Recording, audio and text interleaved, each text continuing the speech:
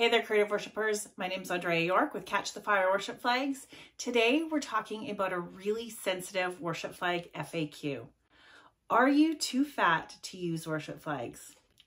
Yep, I said it. We're going to talk about body issues and worship and how it can inhibit or prevent a pure worship before the Lord. Stay tuned.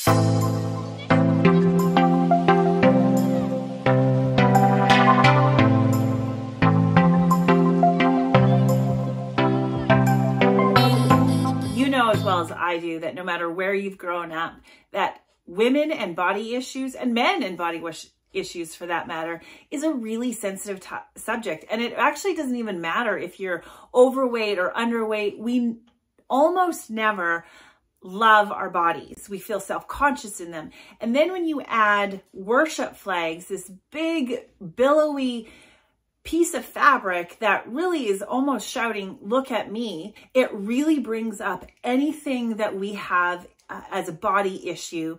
And we're going to talk about that today. We're going to have real talk. I'm going to talk about my issues, and we're going to talk about what I have seen in 11 years as I have served worshipers around the globe. Then we're going to take a look at what God says about it. This is Real Talk. I am going to share very vulnerably and intimately with you about my own body issues. Now you can see I am not a size 6. Over the last 11 years, my weight has fluctuated up and down, but I have never stopped using worship flags. So I'm still using worship flags, and I have had to get over myself because I really will inhibit the worship that I give to the Lord. It's not about what people are looking at or what people are seeing, although it is in front of people. So there's this balance that you have to know who you are, what you're called to, and do what you can, but understand that your worship is beautiful to the Lord. Your worship is pouring your body out. Don't wait until you're a size 6 to start worshiping with flags because you feel inhibited that people are going to be looking at you. Let's talk about what is actually happening during the worship. You know what they say about when you're concerned about what other people are thinking about you, they're actually not thinking about you. The reality is when you worship with worship flags, they're probably not even looking at your body because what they're seeing is this beautiful form of worship, the flow of the flags and the color and the fabric that is far beyond your own body. There is some hiddenness that you can take comfort in using the worship flags because people are looking at the worship flags. They're not looking at you. When I first started worshiping, I really had a big issue with my body. I felt uncoordinated. I didn't feel good in my skin, and I didn't feel comfortable using these worship flags. They felt awkward. There was a lot of fabric. There are a few suggestions that I can offer that'll hopefully make you feel a little better about your body. When I was leading a middle school worship team, one of the things that we would do before we got into any kind of worship was just stop and take stock of our body, that we would feel our body in the space and we wouldn't move until we were so consumed with Holy Spirit, allowing Him to teach us, to talk to us, and to help us to move. This got us outside of what I was feeling about me, and I was only feeling Holy Spirit. So this is a discipline and a practice to get into, is to stop, don't move, don't do anything until you recognize that Holy Spirit is there with you.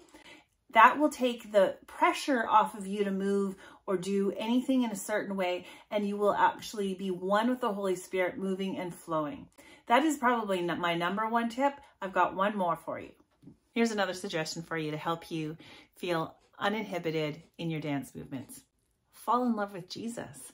Know who you're worshiping and why you're worshiping. There's something really powerful when we watch someone who is deeply in love with their Jesus worshiping. It invites everyone else to enter in no matter what anybody else is feeling. Because believe me, if you're having body issues, so are other people, and they're not even in the front with worship flags. And so when you have a freedom to just express and show how much you love Jesus, to demonstrate it through color and movement, you are giving freedom to someone else that might actually unlock their ability to worship uninhibited.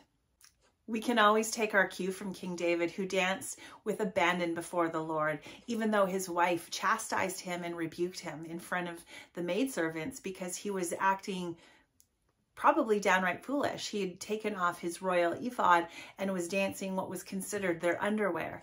If David can dance in his underwear, you can dance using worship flags. A bonus suggestion about how to feel comfortable using worship flags when you're dancing in front of an assembly. Use clothing that feels comfortable. If you use praise garments, you might feel more comfortable with the looseness of the clothing. If you don't use praise garments, try using clothing that fits and makes you feel comfortable while you're dancing. For me, that generally is some sort of a black tight, like a yoga pant, and then I use like a tunic, and making sure that everything is tucked in, that it's not going to fly up or expose a belly. There's a lot of reasons why you don't want that to happen, but just knowing that you're comfortable will ease you into dance, so you're not thinking about having to keep everything tucked in, strapped down, and you can flow and enter into worship a lot more freely. I hope that helps shed some light to this overly sensitive issue that nobody seems to be talking about, but we're probably all grappling with. This is a big issue, and the Lord doesn't want anything to come before you and the worship that you have as you serve before Him. And so allow the Lord to teach you, talk to you, and tell you how much He loves you and how much He loves the worship that you give to Him. It honors Him, and it really does bring others into the throne room of God, allowing them to have the same kind of freedom. Let me know in the comments if you've ever had body issues that have prevented or inhibited your worship. What's your worship flag FAQ? Post your question in the comments and I'll make a video replying to you. Thanks for tuning in. Don't forget to like and subscribe, and elevate your praise with Catch the Fire worship flags.